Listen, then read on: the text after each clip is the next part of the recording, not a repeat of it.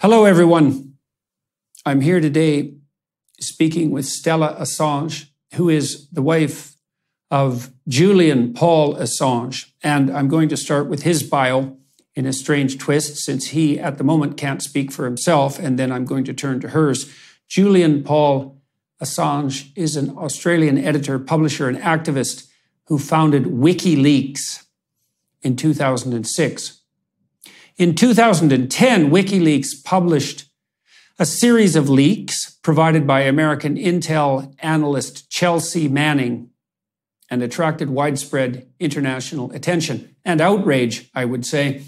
In early 2010, Manning, who reported being horrified by the behavior of then his colleagues, disclosed 750,000 classified and unclassified, but sensitive military/diplomatic documents to WikiLeaks, an online news site. The US government then launched a continuing criminal investigation into WikiLeaks. In 2010, Assange began to be pursued, and I say began because it went on for a very long time, began to be pursued by Swedish authorities for alleged sexual misconduct episodes. Those charges were eventually rescinded. UK authorities, operating as a consequence of the Swedish call, arranged a potential extradition. Assange, at that point, broke bail, which violated UK law, and took refuge in the Ecuadorian embassy, where he remained under different conditions for many years, from 2010 to 2019, but was finally arrested and returned to the UK, where he has been imprisoned since in Belmarsh, Category A prison in London. He currently faces the possibility of extradition to the US and possible prosecution there on some 18 essentially espionage-related charges. According to the Irish Times recently, it's now a year and a half since Assange completed his 50-week sentence for jumping bail. And this is where the Julian Assange story gets even stranger, if possible. Despite the fact that there are no new charges against him in the UK, he is still in the Category A prison Belmarsh, where he has spent much of his time in solitary confinement. In May 2019, Assange was brought up on 17 new charges relating to the US Espionage Act of 1917, and they carried with them, those charges, a maximum sentence of 170 years. The Obama administration considered charging Assange similarly previously, but decided not to, given concern that it might negatively affect investigative journalism as such and could well be unconstitutional. The New York Times stated that it and other news organizations obtained documents in the same fashion as WikiLeaks and could not see that WikiLeaks publications differed legally from other journalist publications of classified information. After Assange's arrest and first indictment, the New York Times editorial board wrote that, quote, "The case of Mr. Assange, who got his start as a computer hacker," I think this is a crucial insight here, "illuminates the conflict of freedom and harm in the new technologies and could help draw a sharp line between legitimate journalism and dangerous cybercrime, and that the administration has begun well by charging Mr. Assange with an indisputable crime, but there's always a risk with this administration, one that labels the free press as, quote, the enemy of the people, that the prosecution of Mr. Assange could become an assault on the First Amendment and whistleblowers." As I said, I'm talking today with his wife, Stella Morris, and was originally Sarah Gonzalez, and she changed her name to try to maintain a certain semblance of privacy in the midst of this unbelievable chaos and complexity. Ms. Morris was also Assange's lawyer. The couple was married in 2022, although they had established a long-term private relationship during Assange's extensive time in Ecuador. They had 2 sons during that period. Stella Assange was a 28-year-old lawyer when she first met Julian in 2011, interested in the work of WikiLeaks and believing that the nonprofit media organization was shedding valid and necessary light on unacceptable corruption and crimes of war. She has said of her husband, quote, "Julian doesn't like people who are deceitful. He doesn't like opportunists, and he can be quite direct.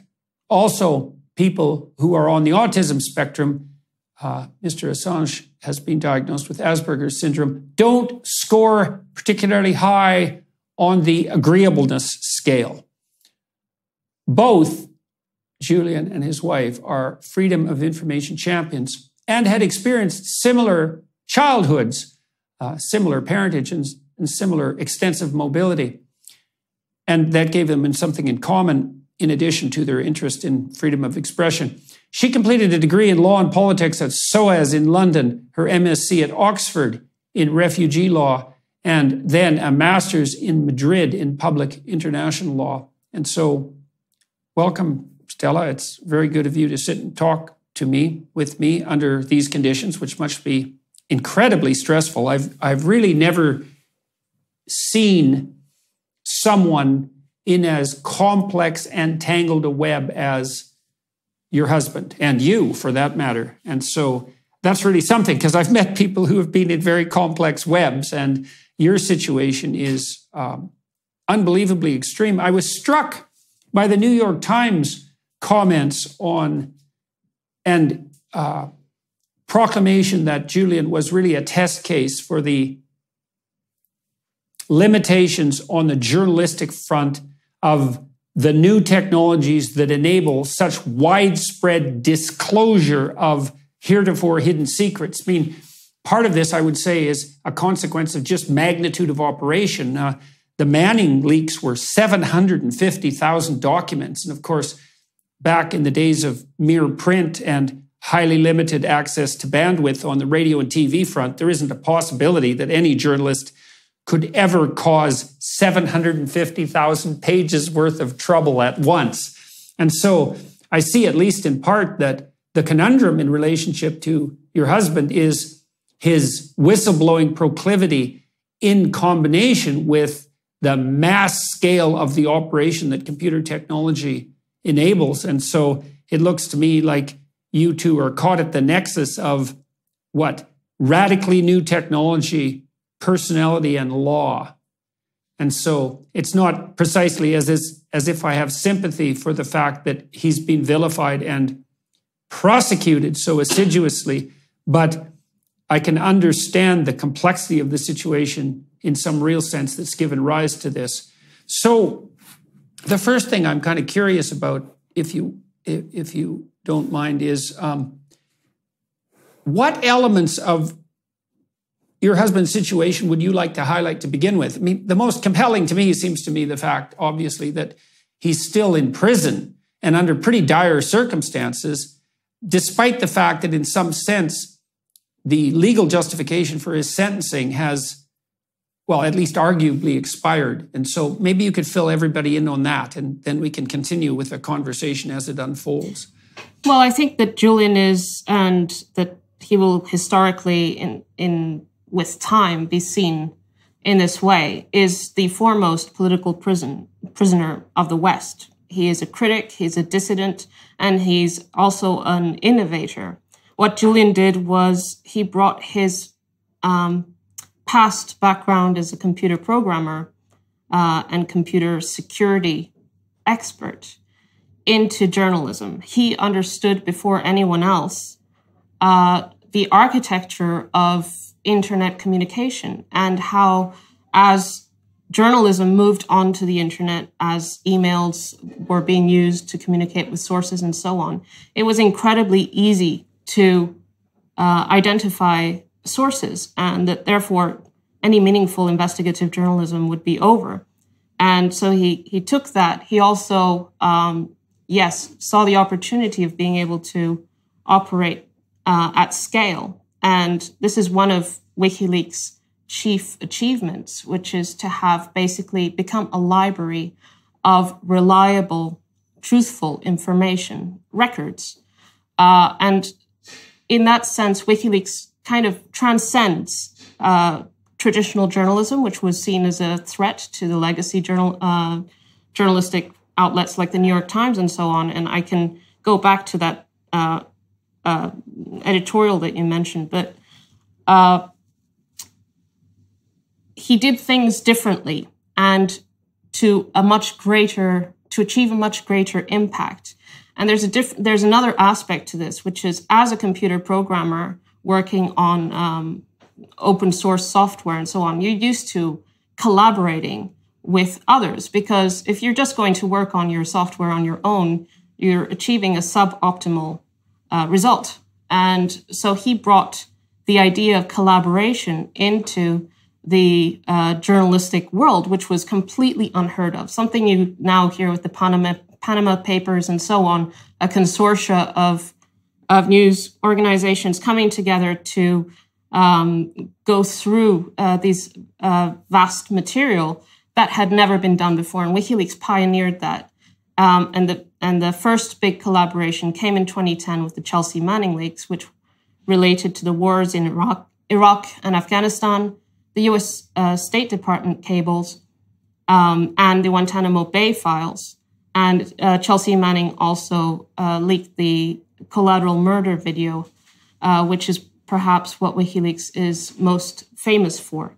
But the fact that WikiLeaks operates, receives, or has a capacity to receive big data sets anonymously from sources doesn't mean that that's the only thing that WikiLeaks publishes. And it doesn't mean that WikiLeaks publishes it wholesale. In fact, as part of the extradition hearings, there's been a lot of witness testimony, people who were working with Julian at the time of these 2010 publications who witnessed how Julian took steps and was the one who was taking the most responsibility and doing the most to redact those documents and to put them out safely and to look out for information that could possibly harm a person in the sense of physical harm or arbitrary detention, that shouldn't happen.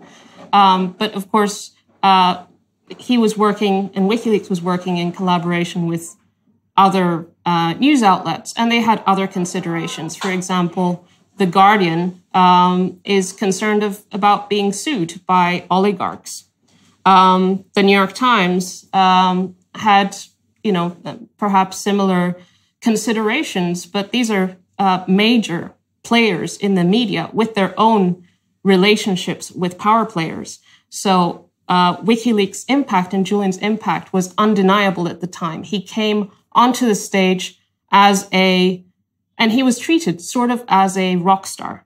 And everyone knew who Julian Assange was, but most people wouldn't know who the editor of the New York Times is. But in their worldview, they're far more respectable and important than this Australian newcomer who's changing the rules of the game.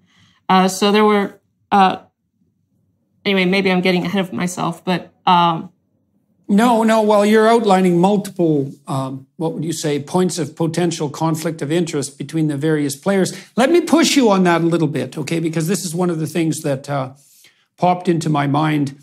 I always try to take both sides of an argument, let's say, when I'm trying to think it through and to try to make the strongest case I can for both sides. And so I would say I'm probably temperamentally sympathetic to your plight and also to Julian's plight. And so I also have to caution myself against that to some degree, because I'm not a fan of great intrusive organizations, whether they're state or corporate, but the devil still has to be given his due.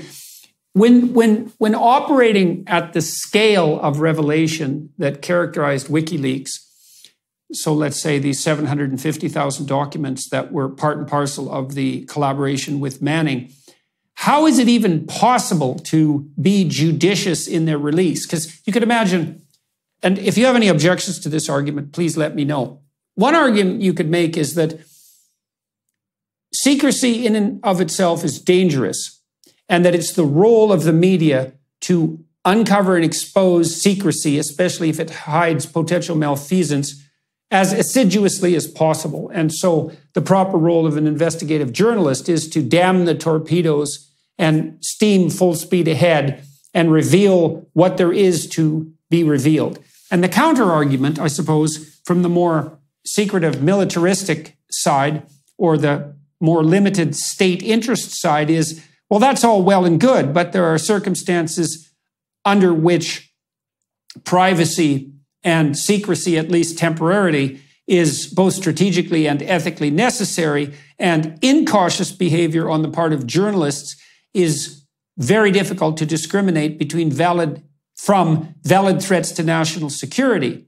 And then you might say that the legacy media, when they were in their heyday and reliable, which is not so obviously the case now, was composed of journalists who were able to straddle that judicious line, revealing inappropriately secret acts of malfeasance when that was necessary, but not doing so in such a way that compromised their ongoing relationships, let's say, with the people whose behavior they had to attend to and cover, and also not erring into the untested waters of destabilizing state security. Then you ask yourself, well, maybe that's true and maybe it isn't, and you can make an argument in various directions there. But if you release the volume of documents that WikiLeaks releases, is it even possible to take the due care that might be expected from or even demanded of legally by experienced journalists who are operating at a more minor scale? Hey guys, producer Colton from the Daily Wire here. Getting a good night's sleep is one of the most important things you can do for your health. Just like your diet and exercise routine are unique to your body's needs, so are your sleeping habits. That's why Helix Sleep provides tailored mattresses based on your unique sleep preferences. The Helix lineup includes 14 mattresses, each designed for specific sleep positions and preferences. Side sleeper models with memory foam layers offer optimal pressure relief. Stomach and back sleeper models feature a more responsive foam to cradle and support your body. Plus, Helix mattresses offer enhanced cooling features to keep you from overheating at night. Don't compromise on comfort. Take the Helix Sleep quiz and find your perfect mattress in under 2 minutes. Helix mattress ships straight to your door, free of charge. Try it for 100 nights risk-free. Go to helixsleep.com/Jordan, take the Helix Sleep quiz, and get up to $200 off your mattress order, plus 2 free pillows. That's helixsleep.com/Jordan for $200 off all mattress orders and 2 free pillows. Well, I think you need to break it down. What were these 750,000 documents that were published? So you had 90,000, I think, from the Afghan war diaries, and of those, 15,000 were withheld by WikiLeaks, precisely because it was considered that they needed further review. The Iraq war logs, there was a different approach, which was to have an automated, redaction.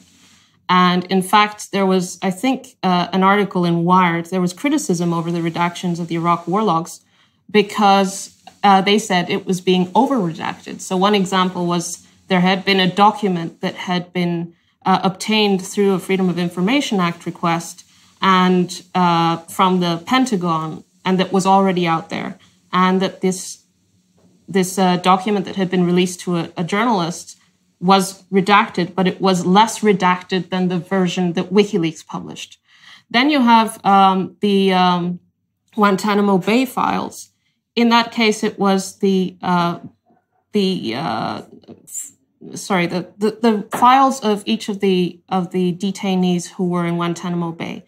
Until then, no one even knew who was there, why they were there, how many were there, and there was witness testimony in the extradition hearing from a lawyer who represented one of these Guantanamo Bay detainees, who said that it was through those files that they were able to understand what who had incriminated them. The person who had incriminated their client was someone who had confessed under torture, and it was through that they were able to then win their case.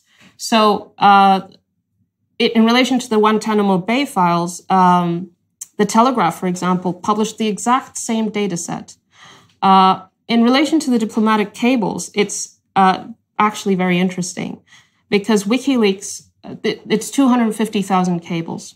WikiLeaks initially had a consortium of 5 big publishers. It was The Guardian, The New York Times, El País in Spain, Der Spiegel, and Le Monde in France.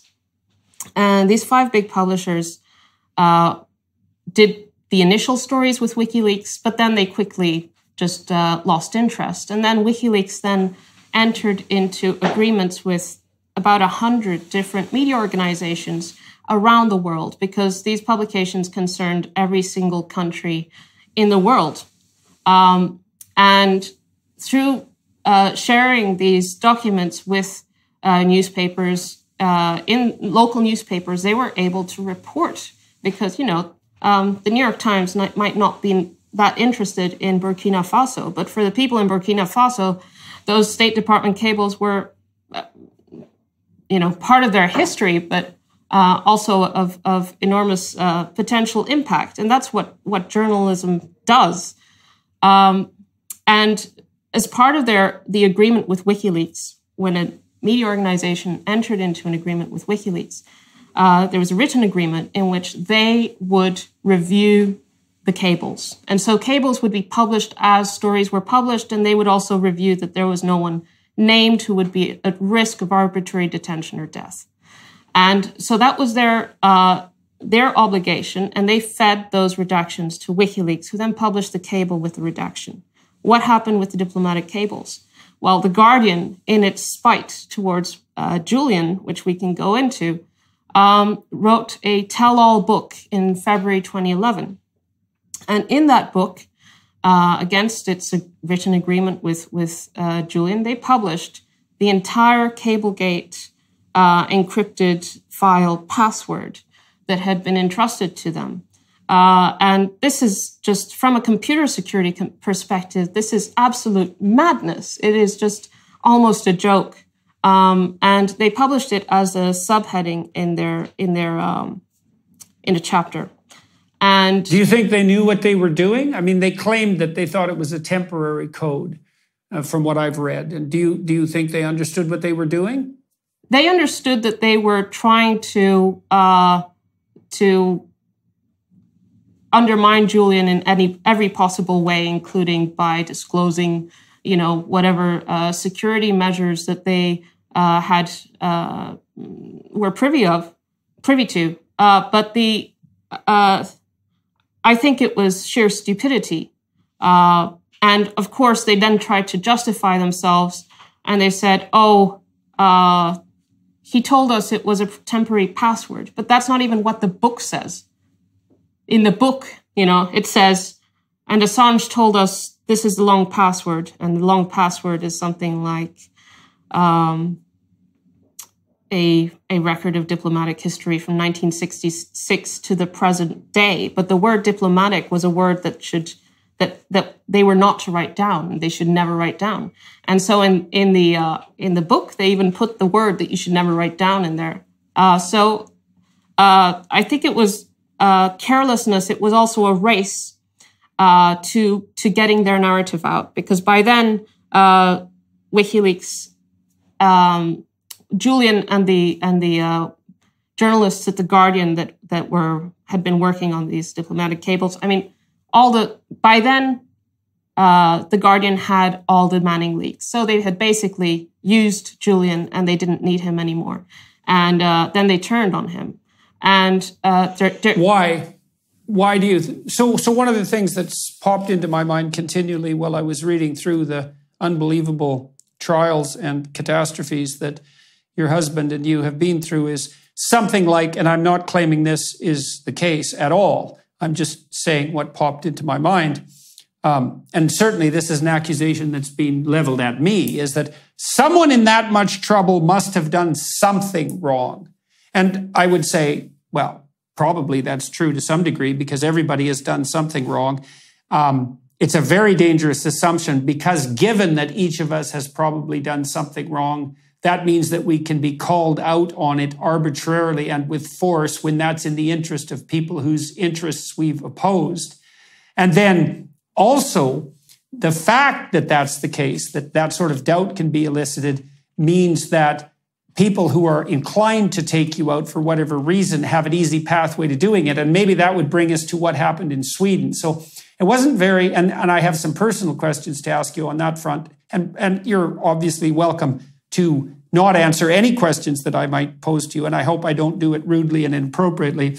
But it wasn't long after this vast trove of documents was published, and you're now making a case that they were actually published with a fair bit of care, and maybe even to a lesser degree than they might have validly been published. It wasn't long after that before the authorities in Sweden brought charges against your husband in relationship to sexual misconduct. That was in 2010.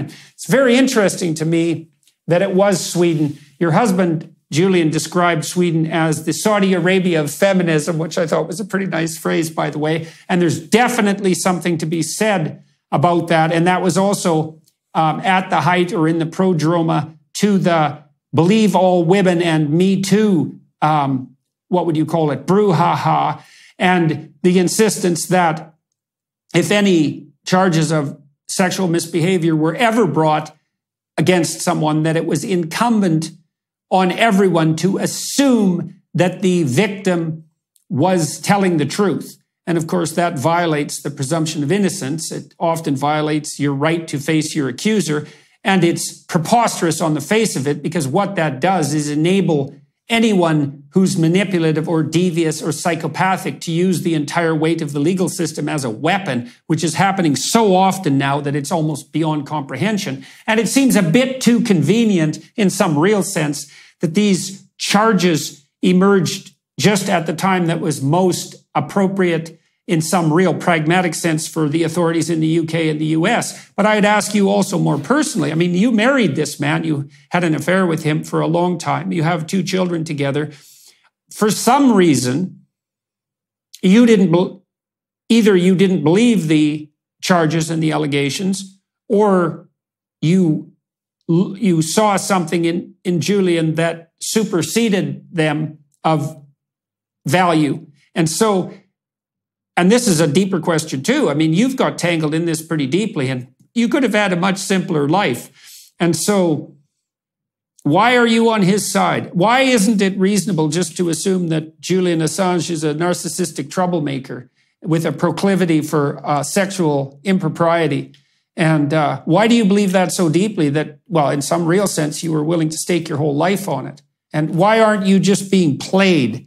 And I'm not saying that you are, but obviously those are the questions that all the people who are launching allegations against your husband and you, those are the claims that they're putting forward, essentially.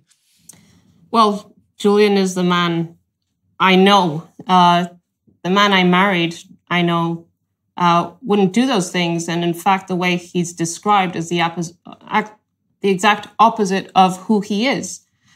And that's not how I came into this, though. I came into it in a professional capacity, precisely in the context of these Swedish allegations. And you made a mistake, which is completely understandable, because you read everywhere that Julian was charged, but in fact, he was never charged. There was only ever a... okay. I'm sorry. Yeah, it was only ever a so-called preliminary investigation.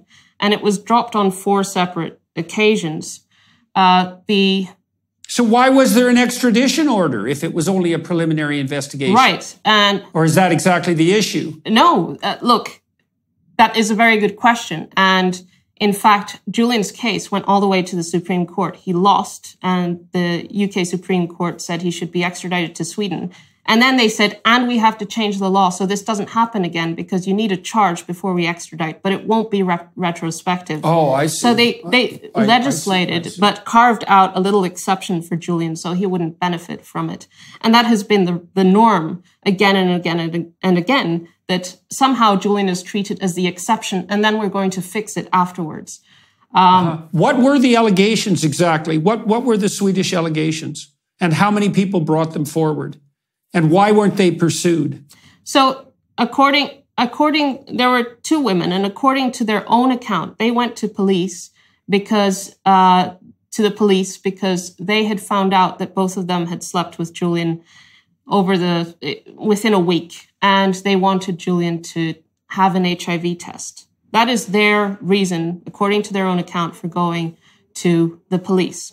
And you can go to the police in Sweden for that reason? Well, who knows? But just to put this in context. Yeah, okay. Okay, so Julian had just published the Afghan war logs in July, 25th of July, I think it was, or so.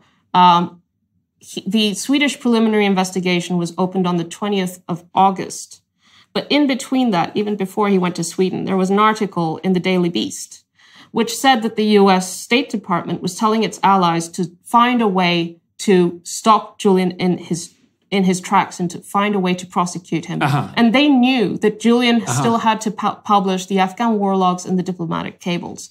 The Iraq war logs. The Iraq war logs were published in October, and the diplomatic cables on the 29th of November.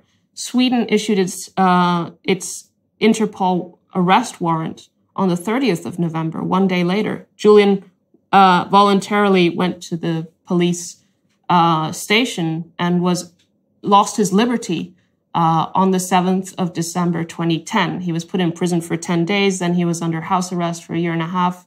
He was in the embassy for 7 years. Then he was arrested, and he's been in Belmarsh High Security Prison ever since. So the women wanted him to undergo an HIV test, but that's still not allegation of misbehavior. Although who knows in Sweden, what were the specific allegations? And you said the allegations were dropped before formal charges were brought on 4 separate occasions. So what were the allegations? So there are 4 allegations, 3 in relation to one woman and 1 in relation to the other. The single allegation which was most serious is what they called lesser rape. So there are 3 degrees of rape in Sweden, and this was the lesser degree, in the sense that there was no physical coercion. And the allegation is that Julian initiated sex when the woman was asleep. The Swedish police had text messages from the women, which they refused to hand over to the defense. And those text messages exonerated Julian, and his defense lawyers, were able to read them at the police station, but were not allowed to take a copy. And Julian would only be able to access those text messages once he was charged. So you have this, he was deliberately placed in this position of complete disadvantage in relation to his own defense, because at no point during those 9 years where Sweden was opening and closing the preliminary investigation was he formally an accused person. Because once you're accused, you start getting all these the rights of a defendant, and it never reached that point. And because there was no case, so there was an initial prosecutor who okayed the suspicions. Then 3 days later, the senior prosecutor of Stockholm reviewed the allegation, the more serious allegation, which is so-called lesser rape. Sorry, I forgot to mention the other ones were assault and sexual coercion in relation to the other woman. And the prosecutor said, I have reviewed the interview with the woman in relation to this so-called lesser rape. There is nothing that is not credible about the account, but there is nothing in the account that is a criminal offense. That was the most senior prosecutor in Sweden. What happened then, there was a politician. This was about 10 days out of a Swedish general election. A politician for the Social Democrat Party who had been active who had held the role of gender ombudsman, who was also an attorney, then took on the 2 women as his clients and contacted a separate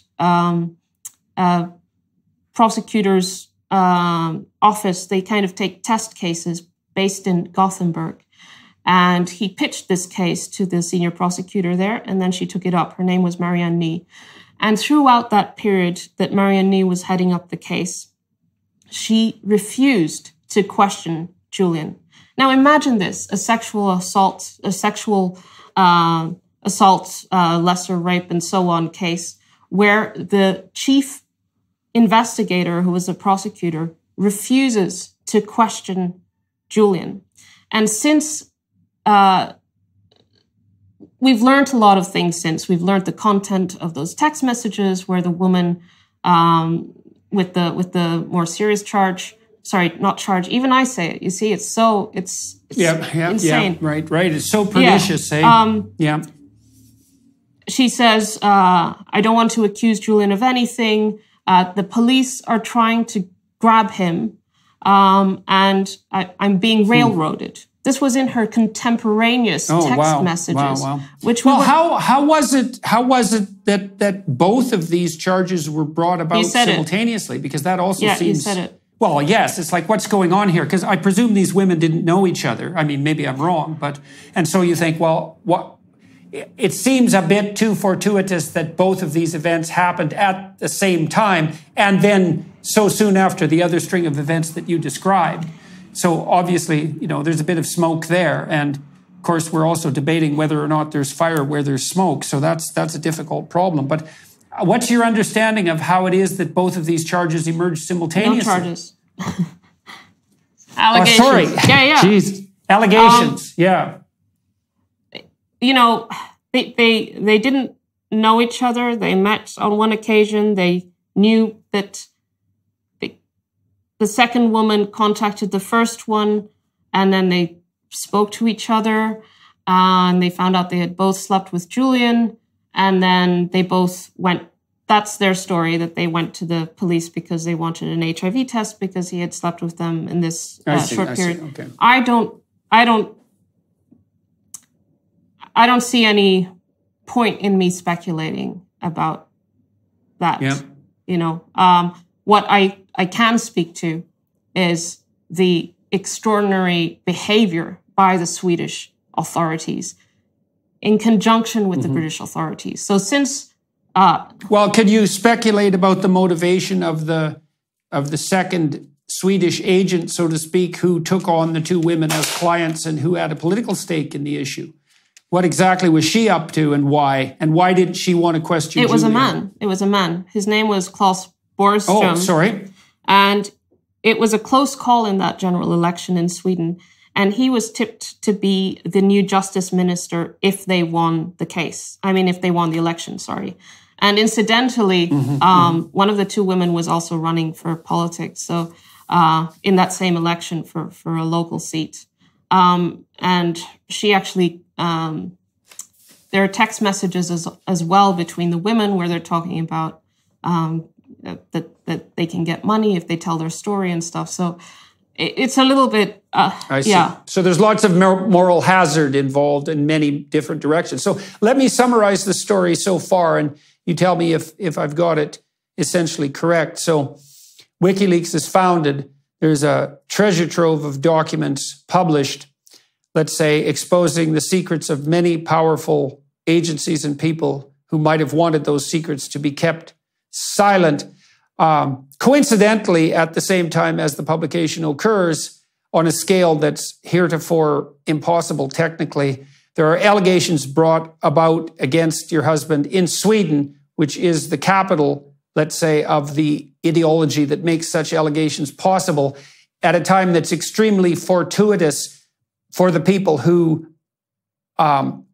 interests are threatened by the leaks, and whose interests are also furthered personally and politically by the fact of the allegations in Sweden itself. And then, despite the fact that no charges are brought against your husband, the UK justice system decides that he should be validly extradited, even though they recognize simultaneously that the fact that that is a legal necessity is a violation of a more fundamental legal principle, which they decide not to enforce in the singular case of your husband. And then, as a consequence, he jumps bail and heads for the Ecuadorian embassy. And then Do you think that decision was justifiable to jump bail, let's say, and why did he do it? And then why, of all places, the Ecuadorian embassy? Well, why the Ecuadorian embassy? It was because Ecuador at the time had taken a very sort of independent, sovereign position vis-a-vis the United States. So the United States had its biggest naval base, I think, in Ecuador, in the world, well, at least in Latin America, in Ecuador, and they had kicked out the US base and also had a very kind of proud position. They said, well, you can have your base here if we can have our base in Miami. So they were changing the rules of the geopolitical game. And so this ballsy attitude of the president at the time, Rafael Correa, suggested that they would be willing to protect Julian. And Julian went into the embassy on the 19th of June, 2012. And he had exhausted all his domestic remedies in the United Kingdom. The United Kingdom was giving just a few days before he would be taken off to Sweden. In Sweden, you have an extraordinary pretrial detention regime. So it would he would be in prison from the moment he arrived in Sweden, even though he wasn't charged. And interestingly, because Sweden is a very interesting country, and they kind of play the stats. So I think, I don't know if it's still true now, but for example, they have very low, or at least they did a few years ago, one of the shortest sentence times for convicted prisoners. And that was partly explained because they also had the longest pre-trial detention time, so that by the time they were convicted, they had already served, their potential sentence. So Julian would be going into a Swedish prison in a country where he didn't speak the language. But most importantly, Sweden had renditioned 2 asylum seekers. This is one of the most egregious cases of extraordinary rendition, in which 2 asylum seekers were taken on a CIA flight in Sweden, were handed over by Swedish authorities to the CIA, where they were flown to Egypt, which was their country of origin, and they were tortured. And then eventually they were able to take their cases to the Human Rights Committee at the United Nations, and they won. And the torture committee found in their favor and said that that Sweden had violated its obligations not to hand over a person to the country where they risked being tortured or killed. And on top of that, of all the extradition cases that had gone before, from the year 2000, Sweden had extradited every single person that the US had asked for. So Sweden was in, Sweden has this self-image, and it also has amazing marketing in the world. It has, this image of fairness and so on. And you spoke to Swedes and they'd say, oh, well, if he came here, of course we would, it would be unthinkable. But what I've come to learn with Julian is that the unthinkable becomes reality when it comes to him. He is. It seems to happen all the time. Yeah, well, they create this, he is an exception to the rule, but what's actually happening is that they're creating a new rule with his exception that is then normalized. So if you look at the persecution that has occurred against Julian over time, now you see a lot of no platforming by PayPal, for example, of people with platforms that are critical of, for example, the war in Ukraine or whatever.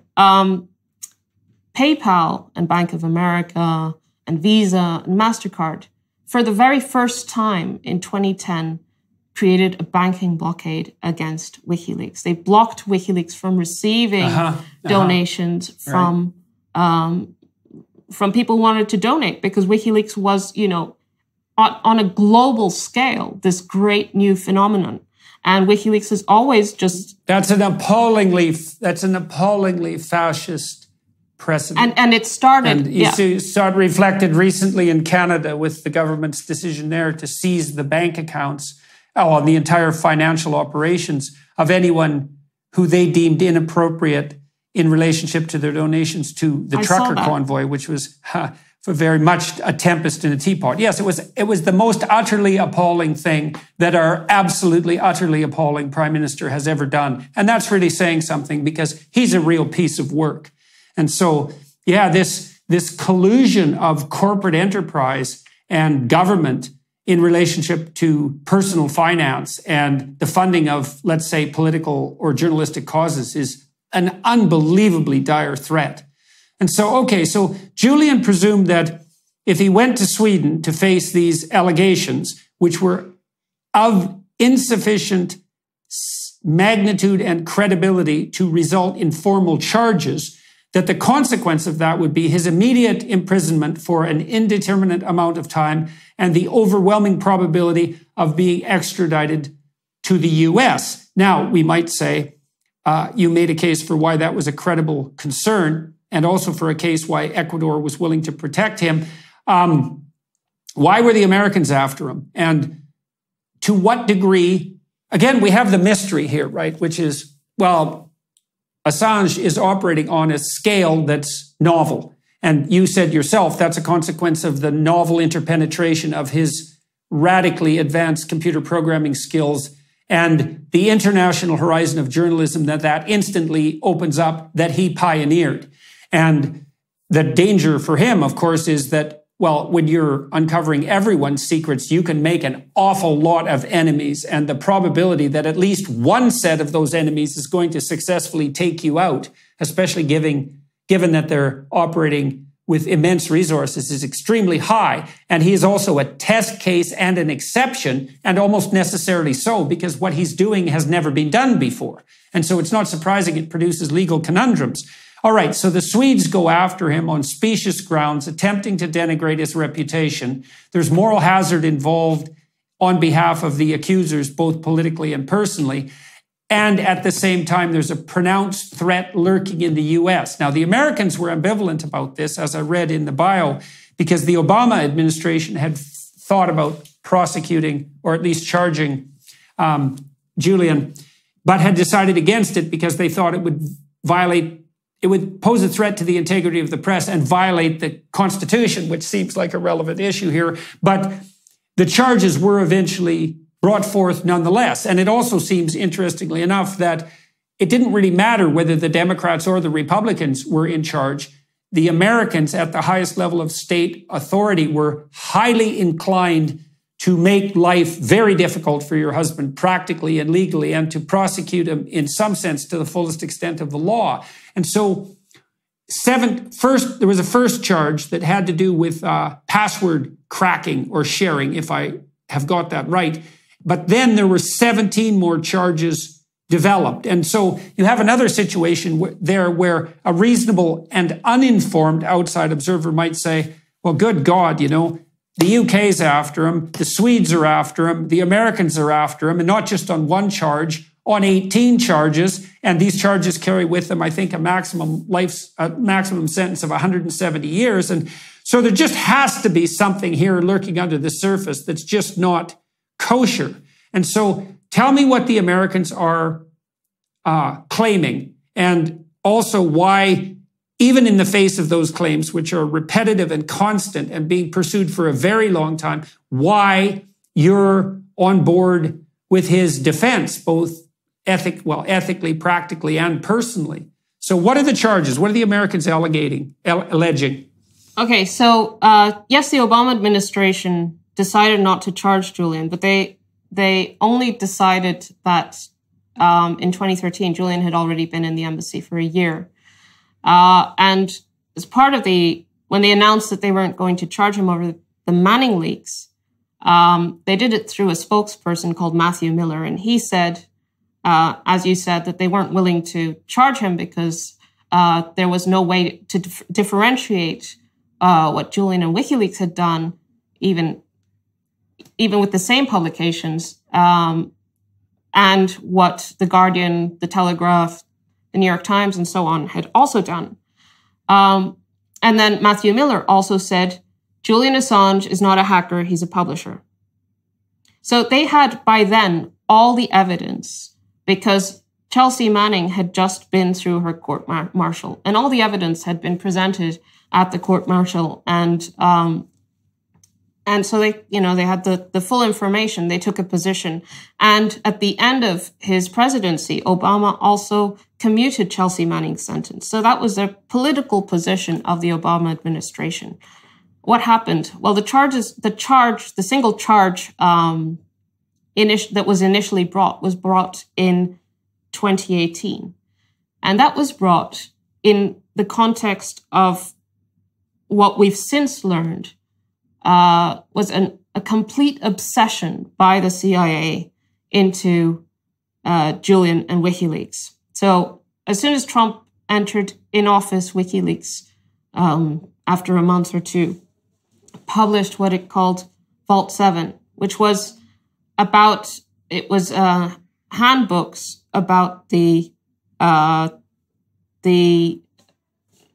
CIA's hacking unit, which disclosed things like their capabilities of, using exploits, so using Android phones or iPhones, and using the vulnerabilities in those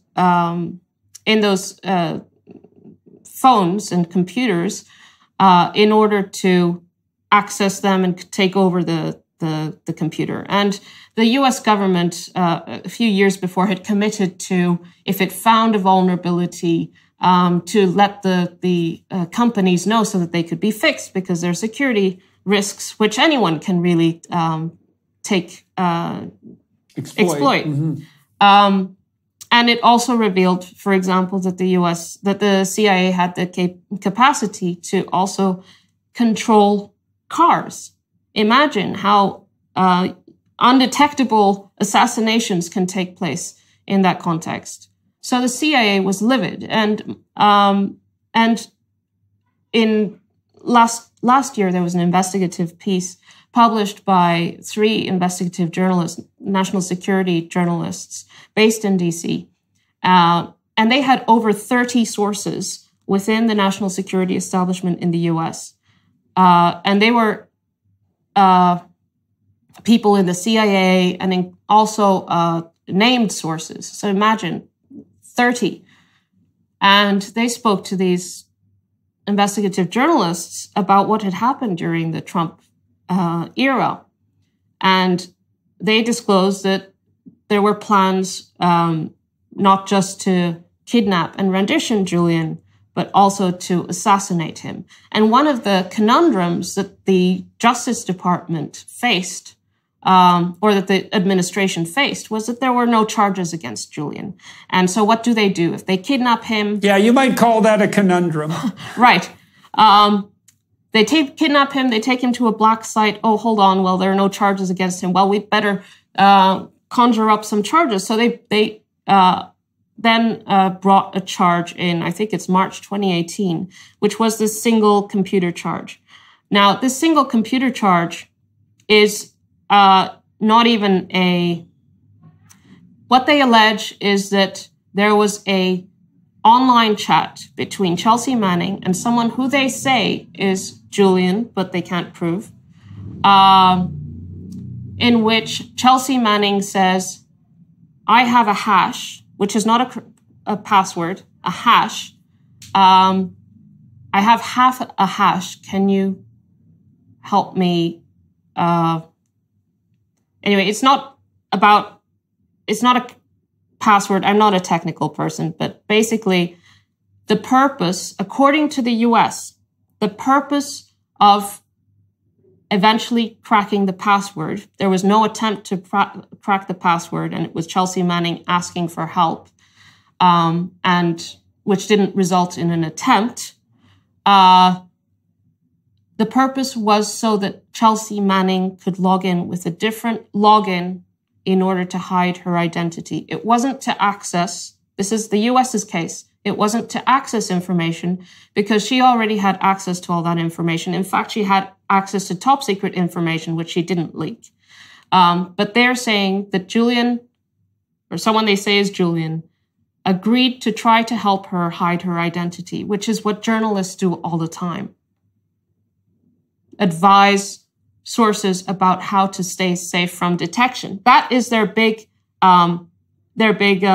computer crime charge. Now, just to put things in context, okay, it's so 5 that was the years. first charge. Yep, sorry, go ahead. That is a 5-year charge. Julian faces 175 years. And they use that charge as a PR exercise in order to say, oh, look, he's different from journalists because there is this computer charge. And it's, when the New York Times almost gleefully saying, well, he's been charged, but not for something that would affect us. That was before they introduced the 17 charges under the Espionage Act. But they fundamentally misunderstood the computer charge, but I think they didn't even care because it was just a way of putting a wedge between themselves and WikiLeaks. But after those 17 charges were introduced under the Espionage Act, this was about a month after Julian was arrested, the New York Times put out another editorial in which they said that the case against Julian Assange strikes at the heart of the First Amendment. The Washington Post has also put one out.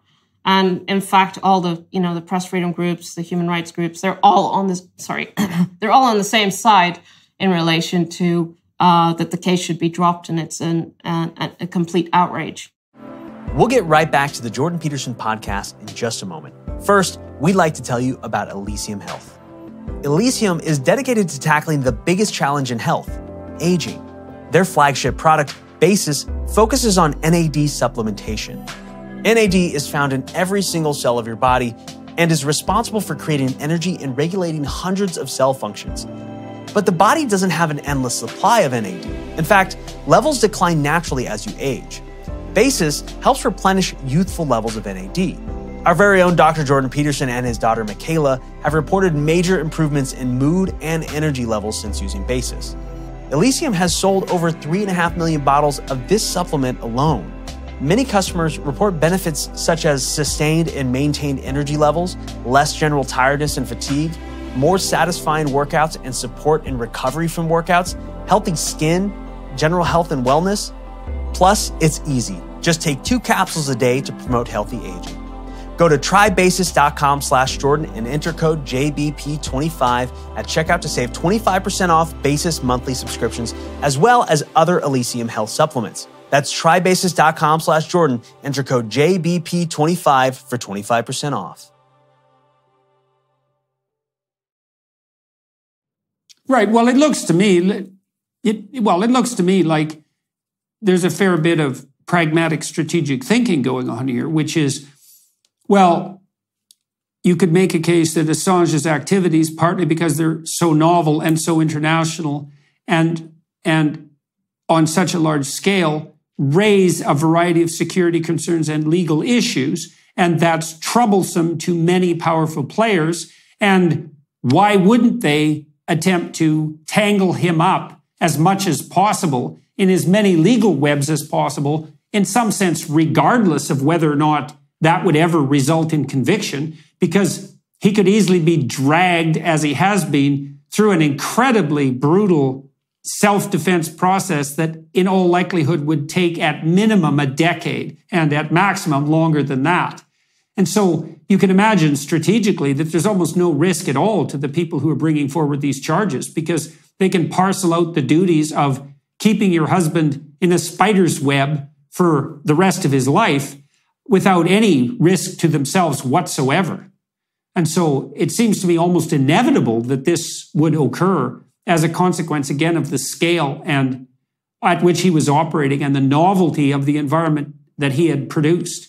And I'm not trying to justify it in the least, but I'm trying, again, to put myself in the position of those who are bringing about the allegations. What's the cost to them? Well, some government money is going to be spent. Some people are going to be specializing in his prosecution. That's not much of a cost. The cost to you and Julian is your whole life in some real sense. But they bear virtually none of the weight of this and have managed, or have they managed in some sense to successfully impede the operation of Wikipedia? Or have they, in fact, as a consequence of this prosecution, brought even more attention to Wikipedia's WikiLeaks.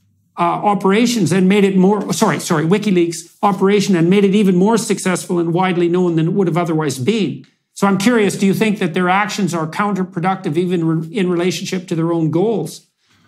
I think their actions are counterproductive, but in the sense that it isn't cost-free to them to do what they're doing. They have to corrupt their own norm system in a very public way. Yeah, but that's a long-term problem, man. That's a long-term problem, and lots of organizations are facing that problem now. I mean, I see that again in the actions of the Canadian government. I mean, what they've done is absolutely reprehensible, speaking in the medium and long term, but from a short-term instrumental perspective, then, hypothetically, the advantages outweigh the disadvantages. So, and shallow actors act shallowly. And so I agree that, well, let's make the case, for example, that the New York Times is correct and that these investigations constitute a real threat to the integrity of the press. I mean, obviously, that's a catastrophe because the press is one thing that keeps the potential overreach and tyranny of the government and big business and their collusion at bay. And if you interfere with that, then you risk destabilizing the entire society. So obviously that's a risk. My point was more that the persons involved in this do not bear anywhere near the same risk or cost that you and Julian bear. They're not in the same league. I mean, they can do this professionally in some sense while you're roasted over a slow fire professionally, personally, financially, with regard to reputation, socially. And then there's also a fair bit of a genuine mortal risk in play. I've met probably now 150 people who've been tarred and feathered by various bad actors who bore very little consequence for their tarring and feathering. And every single one of them, including people who I would have regarded as some of the most brave and emotionally stable people I've ever met, and I've met a lot of people, have reacted to that pillorying and social exclusion and appalling mobbing with about the same degree of severity from the psychological perspective that they might have experienced had they been diagnosed, or a close one to them diagnosed, with a fatal illness.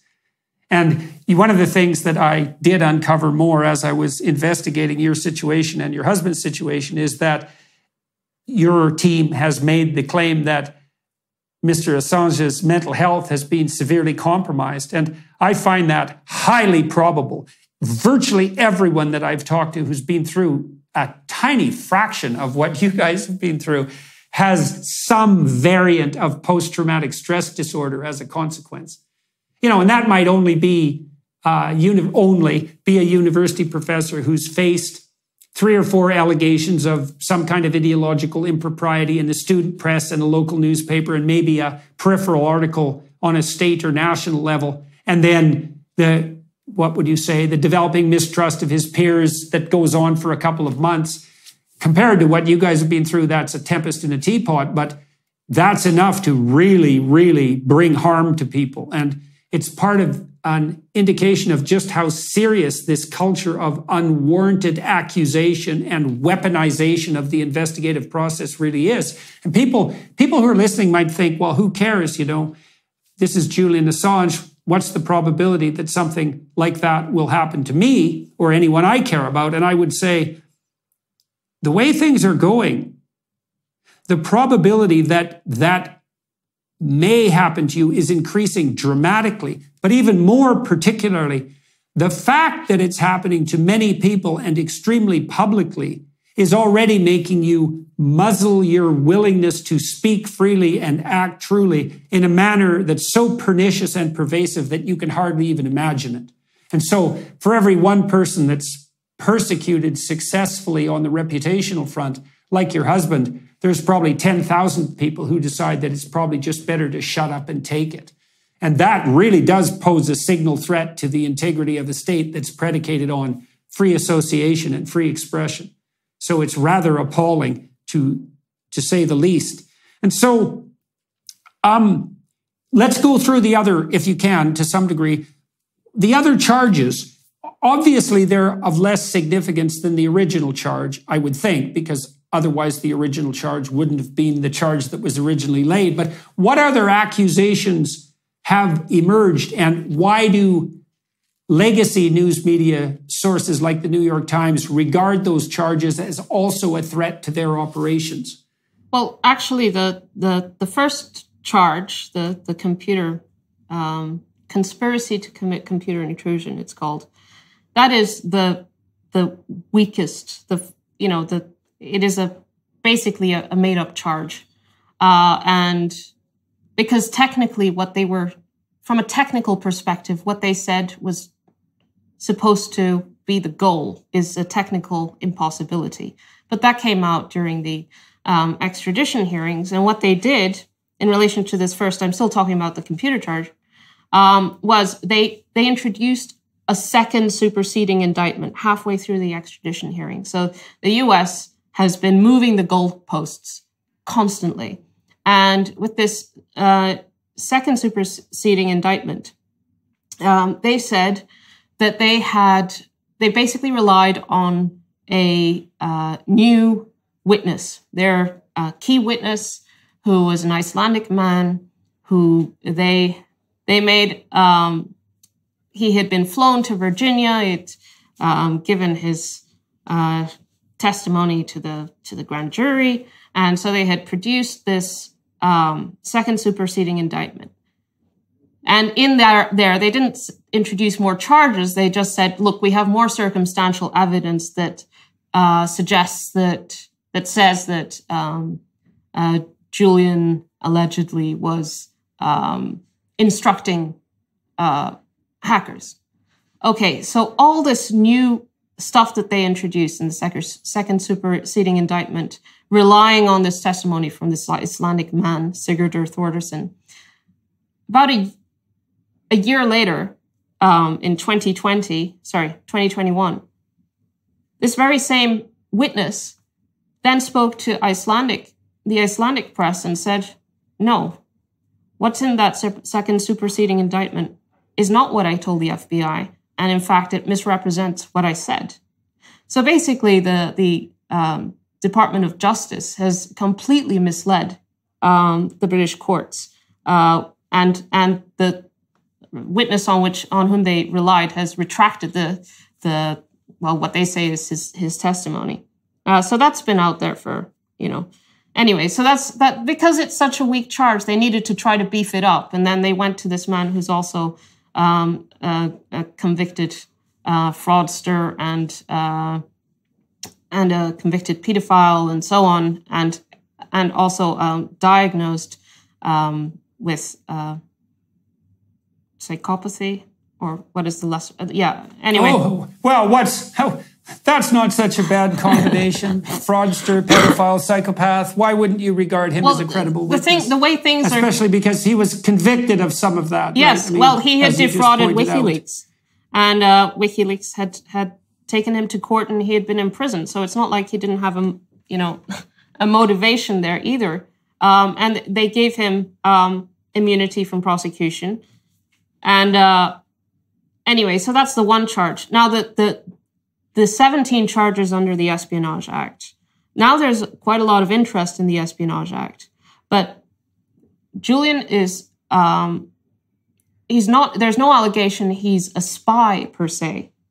The U.S. says that he received information that concerns national security, and he possessed that information, and he communicated that information to the public.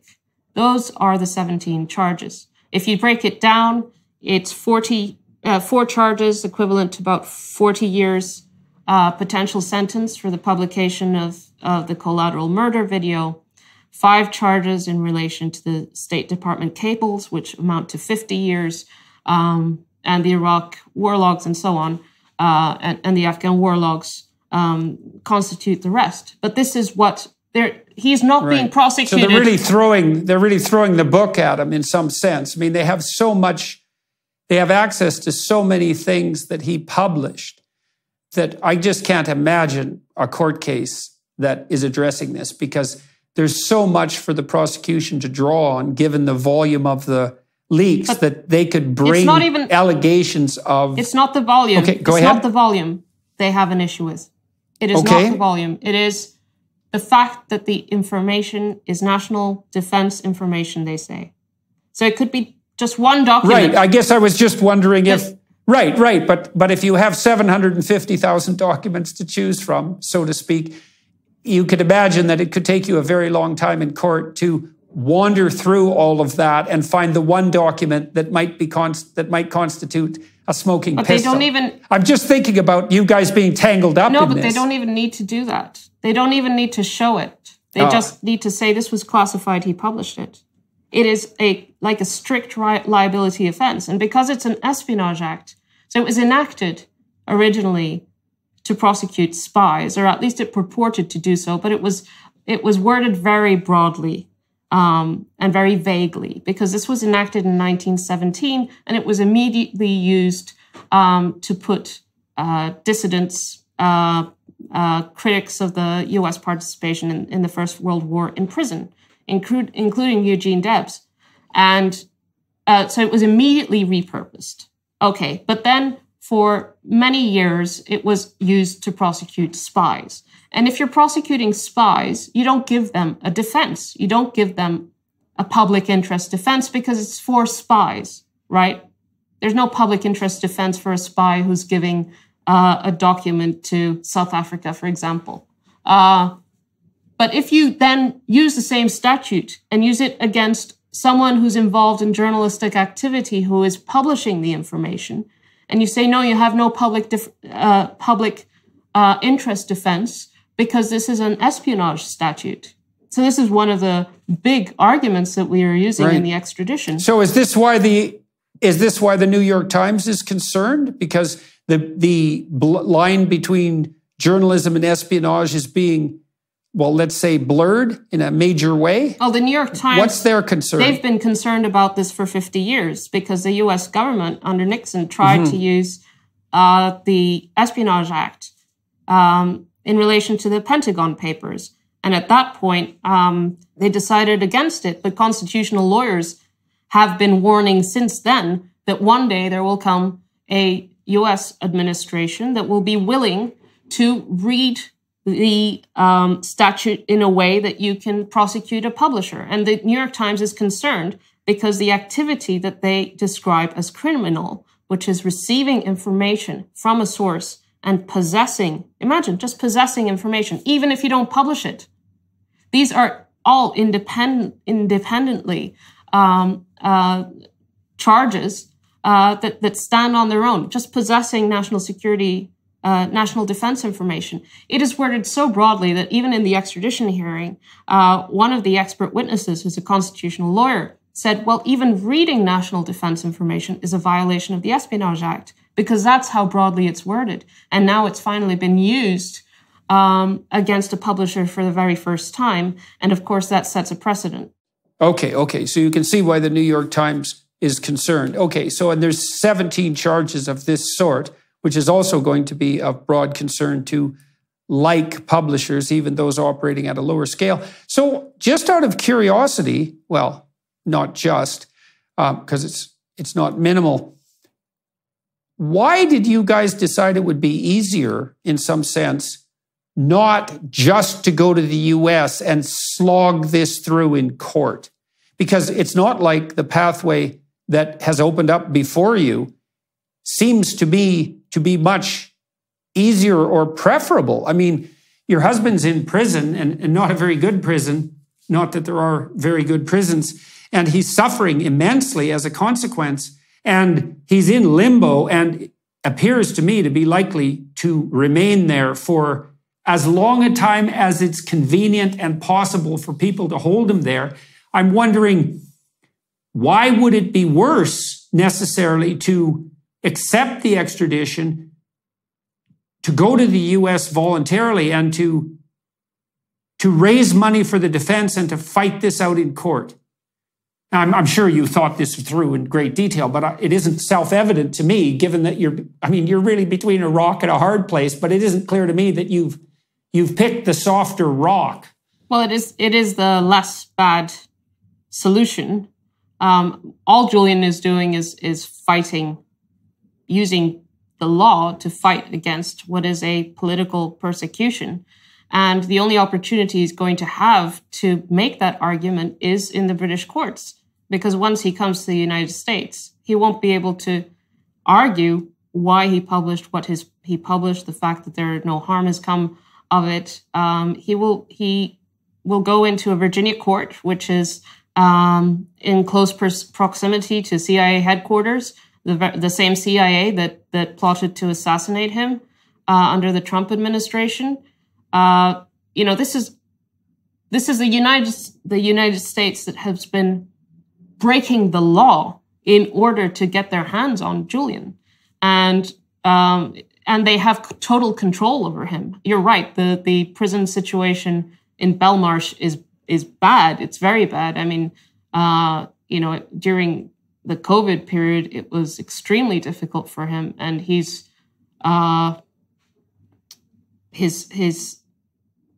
mental health has at times been in a very fragile state, as it would for anyone who was in isolation like that.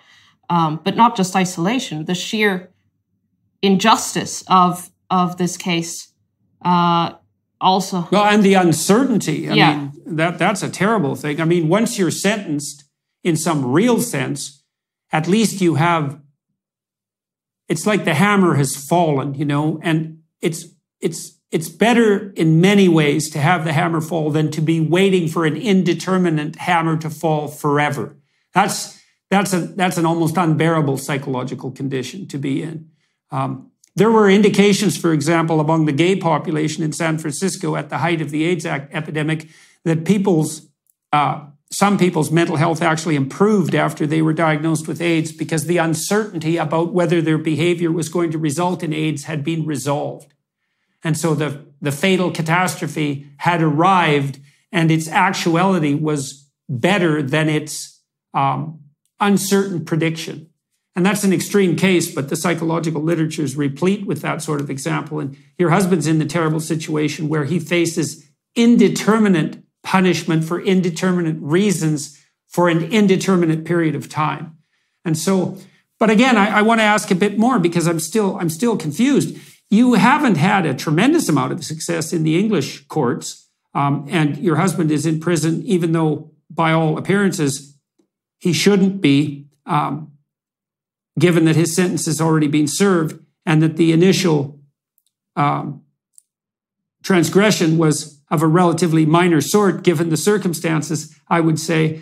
I still don't exactly understand why you have more distrust of the American court system than you do of the English court system. Are you concerned that his life will be in danger in some more real sense than it already is, given what's happening to him in the UK? Well, it's a combination of fears. I don't have tremendous faith in the justice system, full stop. Not in the UK and not in the United States. This case is as political as it gets. And quite aside from that, if Julian's extradited, he will be, this is a national security case. What do they do with national security defendants? Well, they isolate them. And there are many ways of putting a person in solitary confinement. In the US, they've perfected that. On any given day, there are about 80,000 people in some form of solitary confinement. And then they have a special form of solitary confinement, which is the most extreme one. It's called special administrative measures. And there are about 50 people in the whole of the United States that are placed under special administrative measures. There's also the federal supermax prison, ADX Florence, where Julian is likely to be taken. Now, you don't these potential SAMs or ADX Florence. That's something that initially stopped the UK courts from ordering the extradition. In fact, in January last year, the lowest court ruled that Julian should not be extradited because if he is extradited, he will be most likely placed in conditions that will drive him to take his own life. And the extradition hearing heard multiple experts who had assessed Julian, and all reached the conclusion that he was at high risk of taking his own life if he was placed in isolation like that. Why is he surviving in Belmarsh? Well, because he can see me and the kids, and we're able to speak over the phone. SAMS, special administrative measures, doesn't even allow contact with other prisoners or prison guards, and you have maybe 15 or 30 minutes a month in which you can choose to speak to your family or your lawyer. These are the most extreme. Well, that's there. And who decides? You've made a very credible case for why you're concerned. I understand. But who decides whether you're placed under SAMS? The agencies, the CIA, and so on. So right. And that happens before the trial. Yes, that happens at any stage. So, for example, the alleged source of Vault 7, Joshua Schulte, he's been under SAMS for years now, and there are articles about the conditions he's in. They're completely horrific, and he's had to prepare his case from there. But quite aside from that, there are two other, enormously significant reasons, which is Julian can't mount a defense. He's a foreigner. He's an Australian who was publishing in the UK, has no connection to the United States, and they want to pluck him and put him on trial in the United States to face 175 years. They say you have no public interest defense.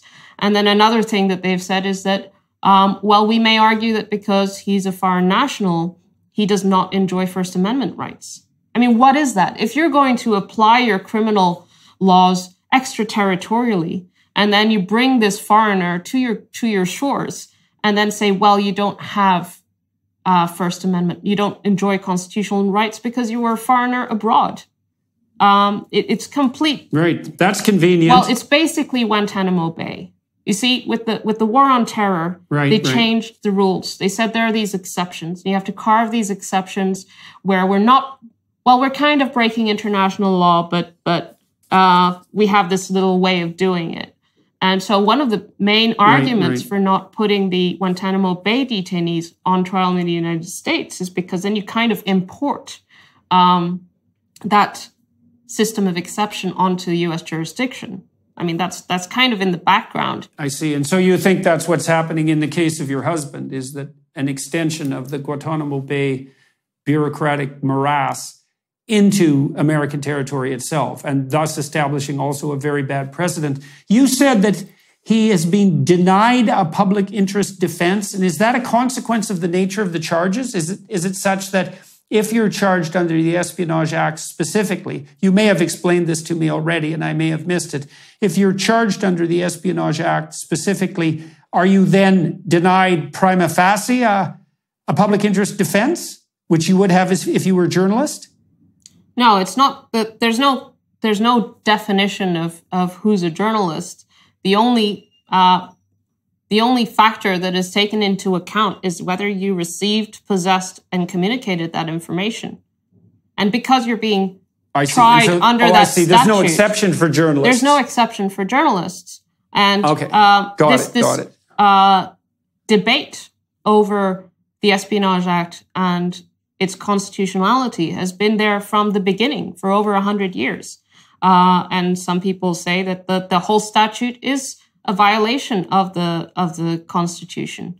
But it's never been used. Right. Well, so that's also why that's also why people, I would say, on a personal level, in the United States in particular, but maybe around the world, should also be concerned about what's happening to your husband, because, of course, the situation with any reasonable legal tradition is that once a precedent has been established, which it would be in the case of your husband, it can be indefinitely broadly applied to any number of actors. And so obviously the New York Times and the Washington Post are perspicacious enough to see that threat being levied against them, but that isn't necessarily where it would stop, right? And that's particularly worrisome in a case like we have in the modern world where, so for example, as a Canadian, if your husband is convicted, let's say, eventually, or even given that he's been charged, if I go to WikiLeaks and I download one of the documents that he's charged with promulgating illegally, am I now as egregious a violator of that statute as he is? Because I can't see how I wouldn't be. Well, according to the statute, yeah, but you don't have to limit it to WikiLeaks. The New York Times publishes national defense information every day. They're unauthorized disclosures all the time, because that is what journalists do. Good journalists, at least, they publish if it's in the public interest. And if you don't have that ability, then you basically do away with any serious journalism, full stop. Well, it's worse. It's worse than that now, I would say, because the division line between public citizen and journalist has also become extremely blurry.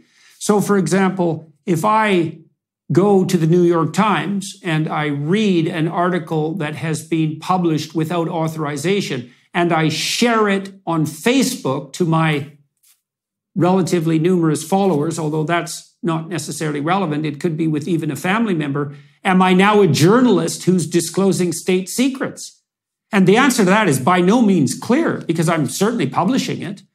And obviously everybody in some real sense has become their own publishing house in a world of radically accessible social media. And so that should make people very concerned, because each of us is now a relatively powerful journalist in our own right. So whatever happens to journalists is very much likely to be able to happen to the rest of us. Yeah, a tweet is a publication. There's court rulings now that are already creating precedent. And of course, it goes to the very fact of our ability to be able to express ourselves as well, because these platforms are the new public square, right? But we don't understand that public square. We don't see what rules are and what political considerations are governing that square, and so we're at the mercy. And we don't know how to police it either. We don't know how to police the square. Well, we can't even see the whole square, right? Because we don't even enter into contact with, some people in the other part of the square, that there's some invisible wall between us where we can't see each other's arguments. Mm-hmm. And we're also interacting with agents whose motivations and identity not only do we not understand, but we can't understand. And that would be the case with anonymous actors, but even more the case with bots. And so the policing issue becomes extraordinarily difficult. And I suppose that's part of the conundrum that you and your husband face too, because the legal system, paranoid though it may be, and reactionary though it may be, is also trying to wrestle with the fact of the radically increased journalistic ability of the typical citizen, and exemplified obviously in the case of your husband, because he's such a powerful user of this technology. And so what do you think people who are listening to this podcast should conclude with regards to what they think and how they configure their actions? And is there anything they could do that you would regard as ethical and useful in relationship to what you're going through? Well, I think the first thing is to understand that Julian is the locus of a battleground over narrative, over who he is, what he's done, what his motivations are, what WikiLeaks is. And essentially, WikiLeaks is what he calls a rebel library of Alexandria. The publications of WikiLeaks have been used in court cases.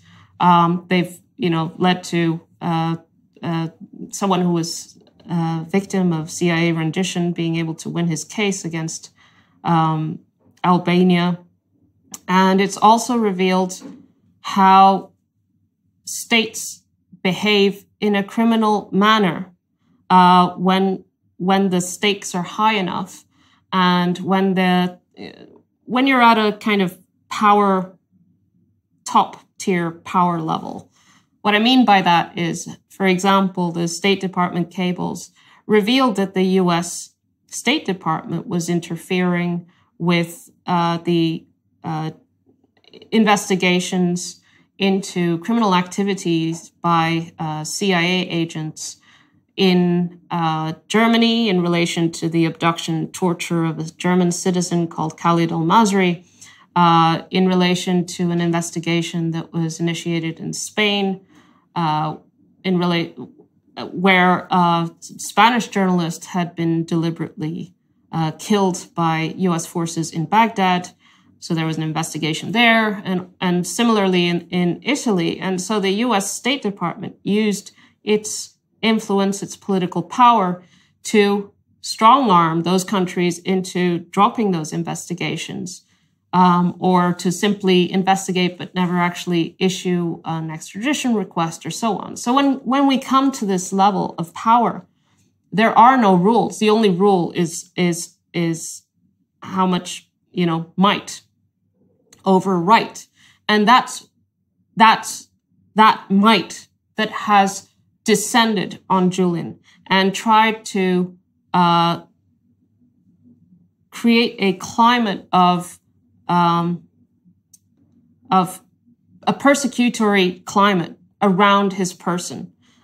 In the lead up to his arrest, there was a relentless amount of fabricated stories.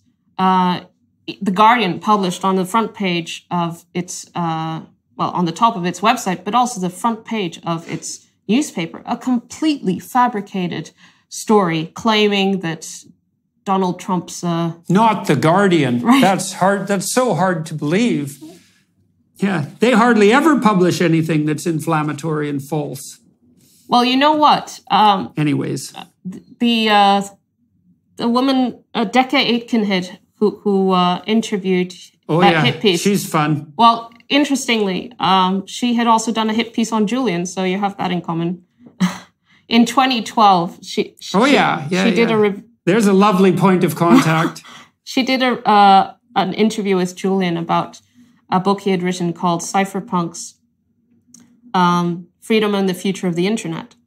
And it's a very interesting book because it was written a year before Snowden published his publications, and it anticipates a lot of what Snowden's publications then revealed. And she did with the pretext was that it was going to be a book review, but really it was a hit piece. Yeah, she's very good at pretexts, by the way. A real pro at pretext. She was a butter won't melt in your mouth, lovely, polite English woman who had nothing but the best intentions, and who we helped set up her technical production because she couldn't quite handle it herself, and who was all smiles and cheer until she actually let her poison tongue loose. And so she was quite the creature as far as I was concerned. So it's lovely to know that your husband and I have that in common. Do you know the British diplomats, historically, they're called, they were known because of that character, and a term to use for the British is perfidious Albion. I don't know if you're right. Yes. Oh, yes. I'm familiar with that. I hadn't applied. That's great. I see the relevance of that epithet more clearly now that you've explained it. But and a lot of these characters that were used as character assassins against Julian they're recurring. For example, the one who wrote a piece, he was he was the supposed to be the ghostwriter for Julian's autobiography. And the publisher went rogue because they anticipated that Julian would be extradited within weeks, and they decided to publish a draft of the autobiography without his permission under the title The Unauthorized Autobiography. And that autobiography has many, many, many mistakes. For example, it says that Julian's father is an actor. And they made up quotes, and then those quotes then got published as if Julian had said them. Anyway, so that ghostwriter then went on to, once Julian's utility to him had expired, also because there was another potential book deal that fell apart in relation to Snowden, and so this author then went and wrote this absolutely poisonous piece against Julian. And that same author, do you remember the Grenfell fire in London, where this tower block of apartments, a terrible tragedy that happened in 2017, where the tower block burned down, and it was down to the cladding of the building that the council had put on the building. Anyway, this same guy, O'Hagan is his surname. He then wrote a profile about the people who had been living in that apartment block, and I think 78 people died. And he basically exonerated the council, the authorities, and put the blame on the victims. And when I read that, I thought, well, of course, these are people who are in that business of sucking up to power, basically. And if you have a state or a section of the state that sets its sight on an individual or a group of people, then you get all these opportunists who or people who are sucking up to the state for their own reason, or seeing a career advantage in riding that train. And so for Julian, London, which is quite a specific, London is a strange city. It is a cutthroat, and especially the journalistic world. It is very old boys. I haven't noticed that at all. Yeah, it is. Elite. I forget the percentages, but the percentage of Oxford and Cambridge graduates in working in the British media, the top tier media, is hugely disproportionate when you compare it to other professional jobs, and it is vicious. And so Julian entered that sphere, and then they have all this kind of a slipstream of actors in the media and in the whatever book deals and so on. And Julian kind of entered into that whole environment, as an outsider who created a radical outsider. There was a lot of jealousy. There was a failure to understand him, because Julian is, you mentioned, he's on this autism spectrum. He is brilliant and incredibly engaging, and all these things. He is such an incredible character, and he has a lot of charisma. You make the case for a radical transparency of the press, and that's certainly a case that I'm inclined in many ways to agree with a priori, and perhaps also in the case of your husband more specifically. You also make the case that he's done a lot of good. I would like to ask you two questions. What harm, if any, in relationship to that good, do you think WikiLeaks and your husband has done, given the magnitude of his operation and the technological novelty of this form of journalism? what are the moral hazards, let's say, real and possible? And why have you decided to be so radically on his side, despite the fact that, well, he has a wealth of powerful enemies, he has a very diverse range of powerful enemies, many accusations have been levied against him. You know, you might think, well, a sensible woman would think, I could find an easier life. I could find an easier life somewhere else.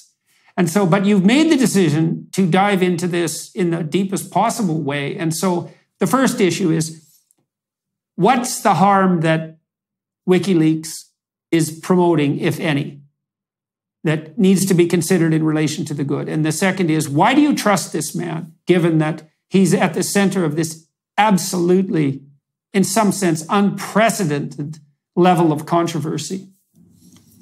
Well, I can't answer the first question, because it is completely abstract. Now, the US government had talking points when WikiLeaks first started publishing the Manning leaks, and they completely reversed the true situation. So, for example, WikiLeaks had just published the existence of 15,000 victims, civilians who had been killed. It had been completely unacknowledged. And what did they do? They reversed it to say WikiLeaks has blood on its hands. And when the US has been under oath in the court-martial of Chelsea Manning and afterwards in the extradition hearing, they have had to admit that they have no evidence to back the claim. So, you know, the fact is that WikiLeaks operates at scale, and that has risks, of course, but it has also uncovered war crimes, torture. Yeah, well, I guess, part of what runs through my mind, I guess, is the proposition that we have a right to free speech because such things, in some sense, can't be decided at the level of particular detail. It has to be something like, it's the journalist's right and responsibility to make what might want to be kept secret available. And then I suppose it's the responsibility and obligation of people who are working in the more narrow domain of state security to try to maintain their barriers. But there's going to be a beneficial antagonism between the two, let's say, because it's hard to get that exactly right. And it's not appropriate for the state security agents, even though they have their domain, to interfere with the overarching freedom of expression and the free press. And your case, as far as I can tell, and Julian's case, basically hinges on the proposition that what he is most fundamentally is a journalist. And that what he's doing, although it's at scale and in a new technological platform, is indistinguishable from what journalists should do that's moral and appropriate. And that the fact that he's being persecuted on multiple fronts simultaneously, some clearly more egregious than others, does in fact pose a threat to the integrity of that freedom of expression in such a manner that everyone should be concerned about it. Does that seem an appropriate summation? Yes, I think that's fair. I think it's also fair to say that he goes beyond journalism in the sense that not he, but WikiLeaks, as it basically has is a repository for our contemporaneous history. Right. And that is also, there's a people's right. And that's the Library of Alexandria. Yeah, there's a people's right to know their own history, the truth of the history. And you know, there are victims who are never even recognized because that's truth is suppressed because of who controls the information. He's not a transparency fundamentalist. He is a transparency maximalist. He's not against redactions. He has engaged in redactions with the material, but he has an attachment to the historical record and the importance that it transcends each smaller interests and the interests of smaller actors. And journalists have that principle, should hold that principle at its highest. Well, you made a strong case for his judiciousness in the release, and that was quite surprising to me given the scale of his releases. And so maybe, if you don't mind, we could end with the more personal question, which is, why do you trust this man? Well, because I know him. Well, okay, so tell me. I mean, this is a genuine question. It's not an artificial closer. I mean, you're in a tricky situation. I mean, you're dealing with a man who's, by your own account, very charismatic and very powerful technically and in terms of reputation. And he has a lot of enemies and a lot of allegations against him, any one of which could easily taint his reputation permanently. And yet you've decided not only to support him, let's say professionally, but also to lock your life into his life when you, at least in principle, had other options. And you say you know him. What is it about him that has compelled you? And you should have some wisdom. You've been a lawyer. You're well educated. You should have some sense of how the world works. You shouldn't be someone over whose eyes the wool is particularly easily pulled. And you've come to this decision and you made a public case for it. You've paid a price for it. Why? What's compelled you to believe that he's who he claims to be? Well, because I've known him since 2011.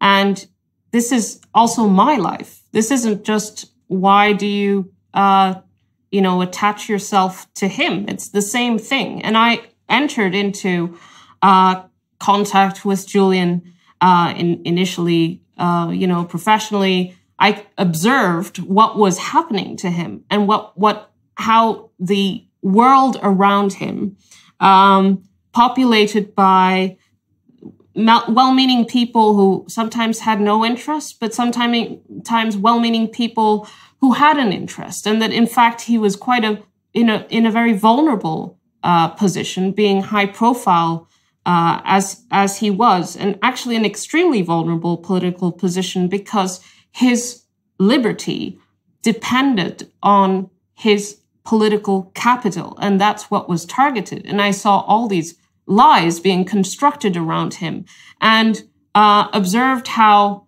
in a sense, the surroundings, like the people around us, or the press, which I previously had trusted to as a normal person, was malicious and maliciously representing him, maliciously representing reality. And so it's not like I could just choose to take their side because they're wrong, because it was deliberate, and I could witness the persecution as a bystander, and as an implicated party.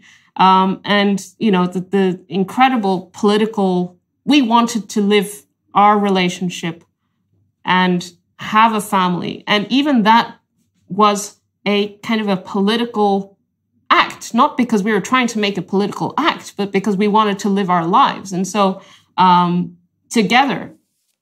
Okay, so your case in large part is, if I've got it right, is that you're not in some sense merely seeing this through Julian's eyes, and you're not merely an advocate for his point of view. You've been around and in the trenches long enough, and so it's 11 years now, that you've seen the malfeasance and spiteful accusations firsthand, and you've seen the facts behind that firsthand within the confines of your own experience. And so your experience happens to dovetail with that of your husband, but you've been able to draw your own conclusions independent of whatever sway your emotional attachment to him might also exert. Does that seem reasonable? I've lived this. Yes, I've lived this, and the CIA has plotted to kill him, and they also instructed people to take the DNA of our 6-month-old baby's nappy. It's just, they followed my mother.